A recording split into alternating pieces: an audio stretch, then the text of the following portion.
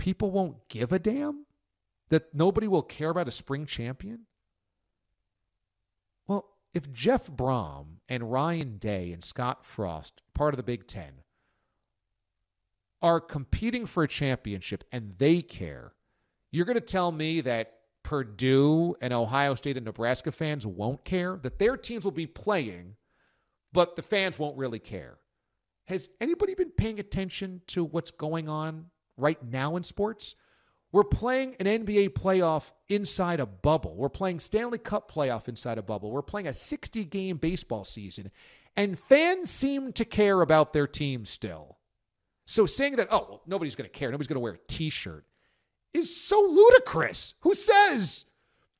And then the worst, that, I mean, why would you even bother playing in the spring if they're not going to give out a Heisman or All-America honors?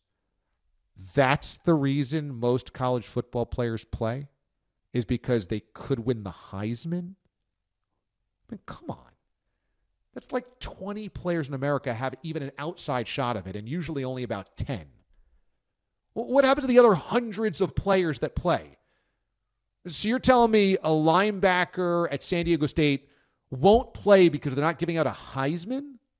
It's the dumbest rationale.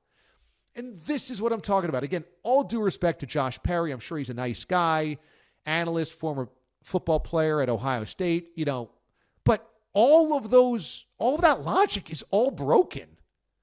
Well, if they're not going to have All-American honors, why would anybody play? So you're going to tell me that the third wide receiver at Texas Tech only plays because he could win an All-American honor? You're telling me that the offensive line at Iowa is only there because they give out awards? That they have no competitive instincts to go out there and do the thing that they love? I mean, come on. And this is what I'm talking about. There is so much broken logic in college football that is just trained and embedded there forever. Well, you can't do it because we've never done it before. Bad reasons. All very bad reasons.